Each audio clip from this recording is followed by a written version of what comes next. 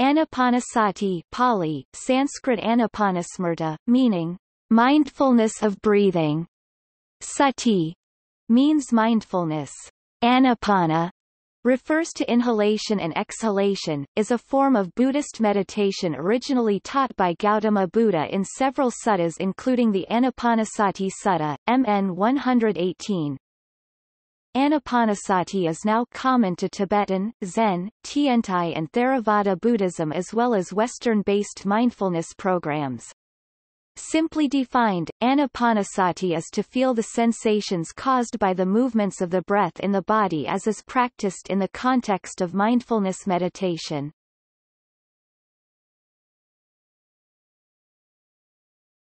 Topic: Origins in Buddhism. Anapanasati is a core meditation practice in Theravada, Tiantai and Chan traditions of Buddhism as well as a part of many mindfulness programs. In both ancient and modern times, Anapanasati by itself is likely the most widely used Buddhist method for contemplating bodily phenomena. The Anapanasati Sutta specifically concerns mindfulness of inhalation and exhalation, as a part of paying attention to one's body in quietude, and recommends the practice of Anapanasati meditation as a means of cultivating the 7 factors of enlightenment: sati mindfulness, dhamma vicaya analysis, viriya persistence, which leads to piti rapture, then to passaddhi serenity, which in turn leads to samadhi concentration, and then to upekkha equanimity. Finally, the Buddha taught that, with these factors developed in this progression, the practice of Anapanasati would lead to release Pali, vimutti, Sanskrit moksha from dukkha suffering, in which one realizes nibbana.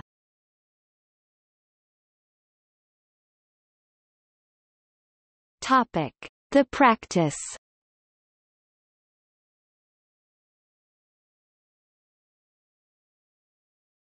Topic: Traditional sources.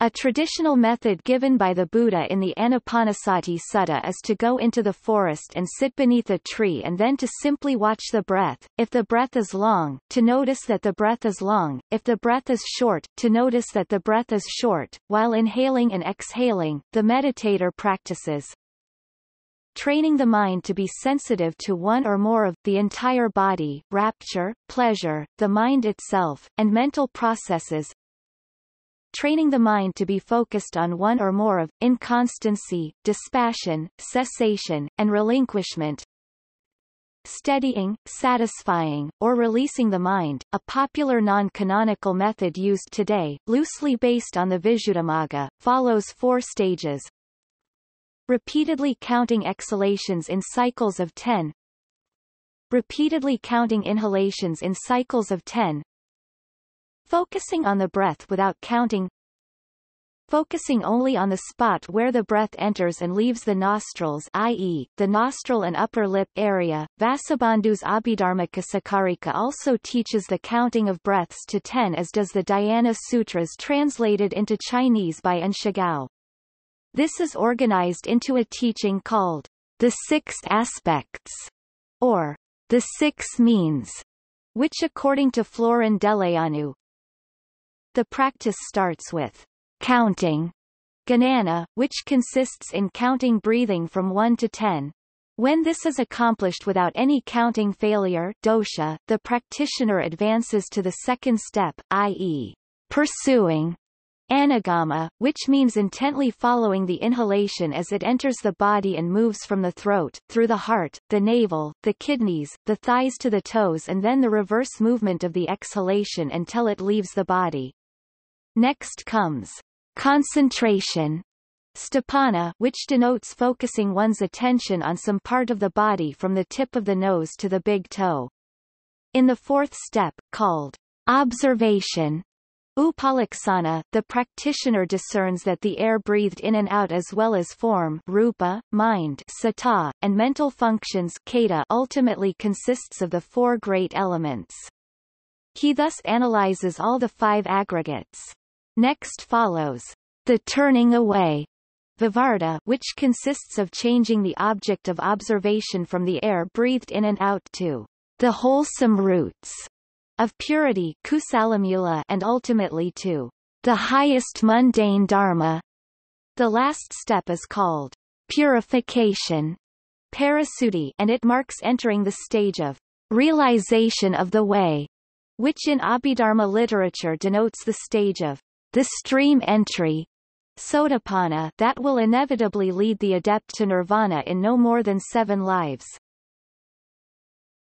Topic: Anapanasati Sutta. Anapanasati is described in detail in the Anapanasati Sutta. Breathing in long, he discerns, I am breathing in long, or breathing out long, he discerns, I am breathing out long, or breathing in short, he discerns, I am breathing in short, or breathing out short, he discerns, I am breathing out short, he trains himself, I will breathe in sensitive to the entire body, he trains himself, I will breathe out sensitive to the entire body, he trains himself, I will breathe in calming bodily fabrication, he trains himself, I will breathe out calming bodily fabrication. If it is pursued and well developed, it is said to bring great benefit. This is how mindfulness of in and out breathing is developed and pursued so as to be of great fruit, of great benefit. As for the training, the Anapanasati Sutta states, on whatever occasion the monk remains focused on the body in and of itself, ardent, alert, and mindful, putting aside greed and distress with reference to the world, on that occasion his mindfulness is steady and without lapse. When his mindfulness is steady and without lapse, then mindfulness as a factor for awakening becomes aroused. He develops it, and for him it goes to the culmination of its development.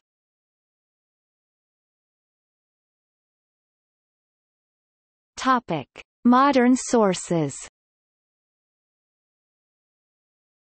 First, for the practice to be successful, one should dedicate the practice, and set out the goal of the meditation session. One may decide to either practice Anapanasati while seated or while walking, or to alternate seated and walking meditation. Then one may concentrate on the breath going through one's nose, the pressure in the nostrils on each inhalation, and the feeling of the breath moving along the upper lip on each exhalation. Other times practitioners are advised to attend to the breath at the tandon, a point slightly below the navel and beneath the surface of the body. Practitioners may choose to count each inhalation 1, 2, 3,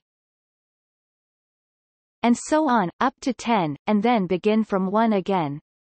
Alternatively, people sometimes count the exhalation 1, 2, 3. on both the inhalation and exhalation. If the count is lost, then one should start again from the beginning.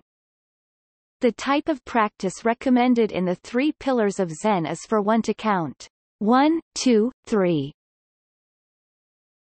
on the inhalation for a while, then to eventually switch to counting on the exhalation, then eventually, once one has more consistent success in keeping track of the count, to begin to pay attention to the breath without counting. There are practitioners who count the breath all their lives as well. Beginning students are often advised to keep a brief daily practice of around 10 or 15 minutes a day. Also, a teacher or guide of some sort is often considered to be essential in Buddhist practice, as well as the Sangha, or community of Buddhists, for support. When one becomes distracted from the breath, which happens to both beginning and adept practitioners, either by a thought or something else, then one simply returns their attention back to the breath. Philippe Golden has said that important learning occurs at the moment when practitioners turn their attention back to the object of focus, the breath.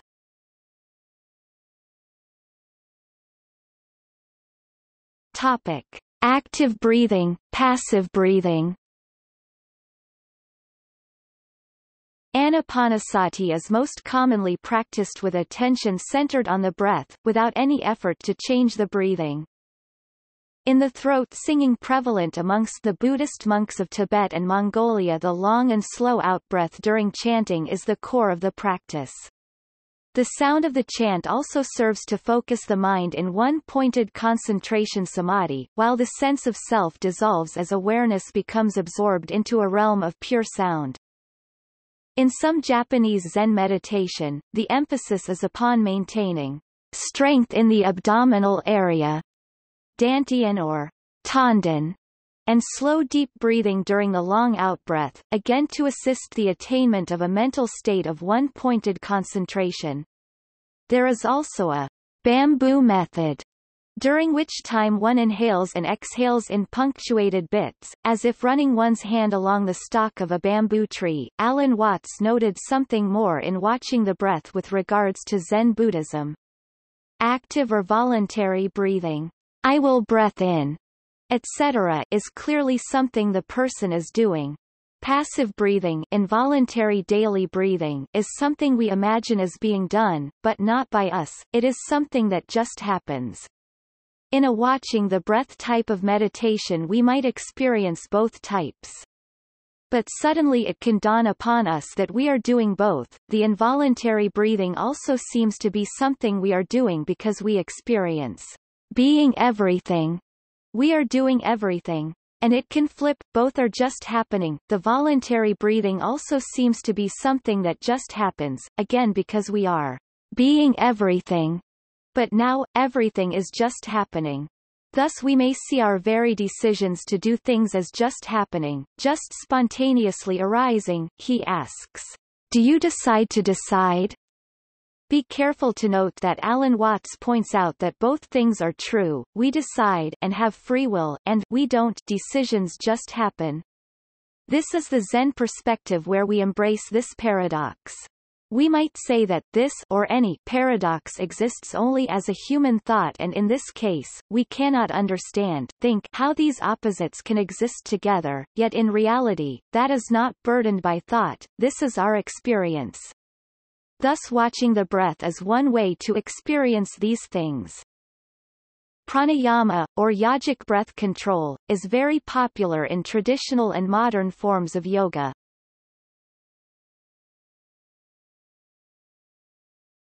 Topic: Scientifically demonstrated benefits.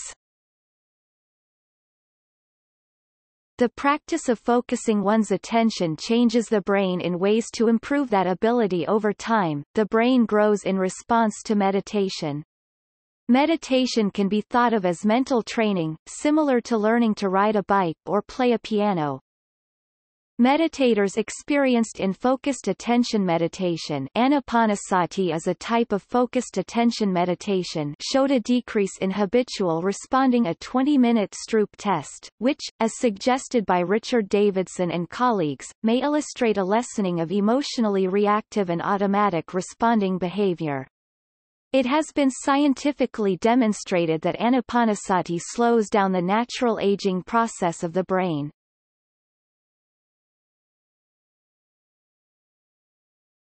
Topic: Stages. Formally, there are 16 stages, or contemplations, of Anapanasati. These are divided into 4 tetrads, i.e., sets or groups of 4. The first 4 steps involve focusing the mind on breathing, which is the body conditioner, Pali, Kaya Sankara. The second tetrad involves focusing on the feelings, Vedana, which are the mind conditioner, Pali, Sata Sankara.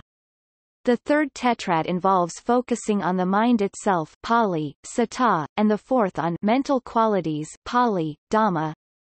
Compare right mindfulness and Satipatthana.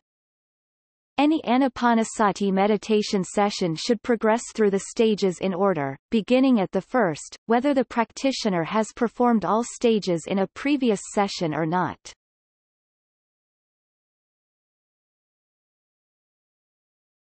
Topic: In the Theravada tradition. According to several teachers in Theravada Buddhism, Anapanasati alone will lead to the removal of all one's defilements, kilesa, and eventually to enlightenment. According to Roger Bischoff, the Ven.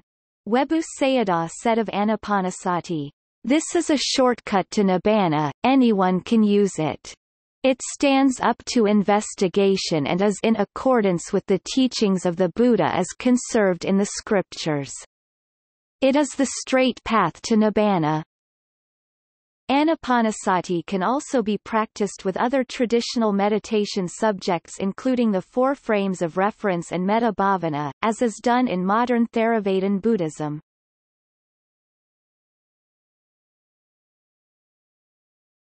Topic. In the Chinese tradition. In the 2nd century, the Buddhist monk and Shigao came from northwest India to China and became one of the first translators of Buddhist scriptures into Chinese. He translated a version of the Anapanasati Sutra between 148 and 170 CE. This version is a significantly longer text than what appears in the Ekatara Agama, and is entitled, The Great Anapanasati Sutra. Ch. Da and Bansho Yijing Taisho Tripitaka 602. At a later date, Buddhasingha, more commonly known as Photoding Futu Sheung 231–349 CE, came from Central Asia to China in 310 and propagated Buddhism widely. He is said to have demonstrated many spiritual powers, and was able to convert the warlords in this region of China over to Buddhism. He is well known for teaching methods of meditation, and especially Anapanasati. Photoding widely taught Anapanasati through methods of counting breaths, so as to temper to the breathing, simultaneously focusing the mind into a state of peaceful meditative concentration. By teaching meditation methods as well as doctrine, Photoding popularized Buddhism quickly. According to Nan Weijin, besides all its theoretical accounts of emptiness and existence, Buddhism also offered methods for genuine realization of spiritual powers and meditative concentration that could be relied upon. This is the reason that Buddhism began to develop so vigorously in China with Photoding. As more monks such as Kumarajiva, Dharmanandi, Gautama Samgadeva, and Buddhabhadra came to the east, translations of meditation texts did as well, which often taught various methods of Anapanasati that were being used in India. These became integrated in various Buddhist traditions, as well as into non-Buddhist traditions such as Taoism. In the 6th century, the Tiantai school was formed, teaching the one vehicle SKT. Ekayana, the vehicle of attaining Buddhahood, as the main principle, and 3 forms of samatha vipassana correlated with the meditative perspectives of emptiness, provisional existence, and the mean, as the method of cultivating realization. The Tiantai school places emphasis on Anapanasati in accordance with the principles of samatha and vipassana. In China, the Tiantai understanding of meditation has had the reputation of being the most systematic and comprehensive of all. The founder of the Tiantai school, Ziyi, wrote many commentaries and treatises on meditation. Of these texts, Ziyi's concise Samatha Vipassana his Mahasamatha Vipassana and his 6 subtle Dharma gates Lu Miao Fa Men Lu Miao Famine are the most widely read in China. Ziyi classifies breathing into 4 main categories: panting, chuan, unhurried breathing, feng, deep and quiet breathing, qi, and stillness or rest. Shi. Ziyi holds that the first 3 kinds of breathing are incorrect, while the 4th is correct, and that the breathing should reach stillness and rest. Venerable Suan Hua, who taught Chan and Pure Land Buddhism, also taught that the external breathing reaches a state of stillness in correct meditation. A practitioner with sufficient skill does not breathe externally. That external breathing has stopped, but the internal breathing functions. With internal breathing there is no exhalation through the nose or mouth, but all pores on the body are breathing. A person who is breathing internally appears to be dead, but actually he has not died. He does not breathe externally, but the internal breathing has come alive.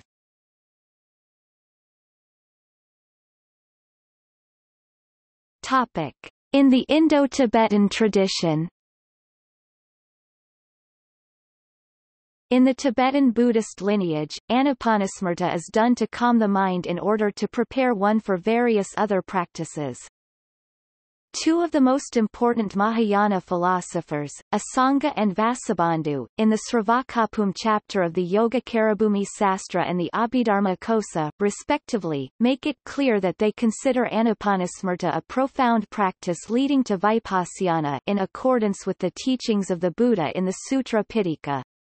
However, as scholar Leah Zoller has demonstrated, the practice traditions related to Vasubandhu's or Asanga's presentations of breath meditation were probably not transmitted to Tibet.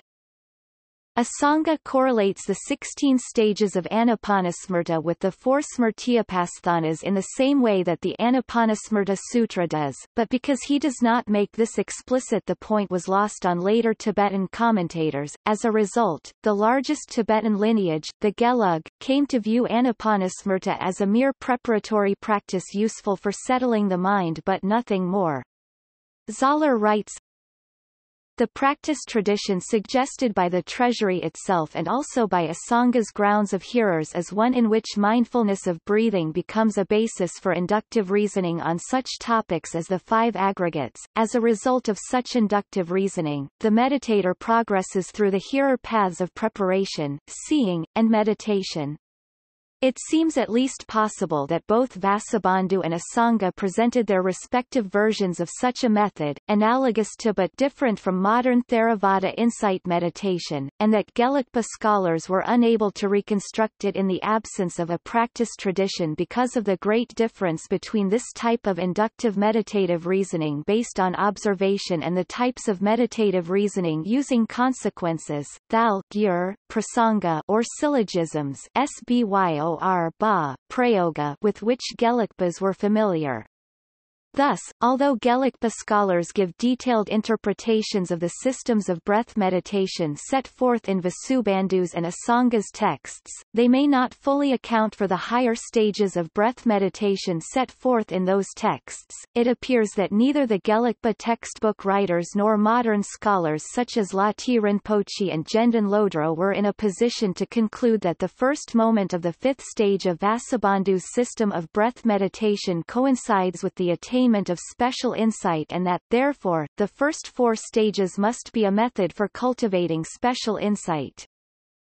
Zoller continues, It appears that a meditative tradition consisting of analysis based on observation, inductive reasoning within meditation, was not transmitted to Tibet. What Gelugpa writers call analytical meditation is syllogistic reasoning within meditation. Thus, Jamyang Shepa fails to recognize the possibility of an analytical meditation based on observation, even when he cites passages on breath meditation from Vasubandhu's treasury of manifest knowledge and, especially, Asanga's grounds of hearers that appear to describe it. Stephen Batchelor, who for years was monk in the Gelugpa lineage, experienced this firsthand. He writes, such systematic practice of mindfulness was not preserved in the Tibetan traditions. The Gelugpa lamas know about such methods and can point to long descriptions of mindfulness in their Abhidharma works, but the living application of the practice has largely been lost. Only in Dzog Chen, with the idea of awareness Rig Pa, do we find something similar. For many Tibetans the very term mindfulness sati in Pali, rendered in Tibetan by Dran Pa, has come to be understood almost exclusively as memory or recollection. As Batchelor noted, however, in other traditions, particularly the Kagyu and Nyingma, mindfulness based on Anapanasati practice is considered to be quite profound means of calming the mind to prepare it for the higher practices of Dzogchen and Mahamudra. For the Kagyupa, in the context of Mahamudra, Anapanasati is thought to be the ideal way for the meditator to transition into taking the mind itself as the object of meditation and generating vipassana on that basis. The prominent contemporary Kagyu Nyingma master Chogyam Trungpa, echoing the Kagyu Mahamudra view, wrote, "Your breathing is the closest you can come to a picture of your mind. It is the portrait of your mind in some sense. The traditional recommendation in the lineage of meditators that developed in the Kagyu Nyingma tradition is based on the idea of mixing mind and breath. Quote, "The Gelugpa allow that it is possible to take the mind itself as the object of meditation, however, Zahler reports, the Gelugpa discourage it with what seems to be thinly disguised sectarian polemics against the Nyingma Great Completeness and Kagyu Great Seal Mahamudra meditations." In the Panyakrama Tantric tradition ascribed to the Vajrayana Nagarjuna, Anapanasmrta counting breaths is said to be sufficient to provoke an experience of vipassana, although it occurs in the context of formal tantric practice of the completion stage in highest Yogatantra.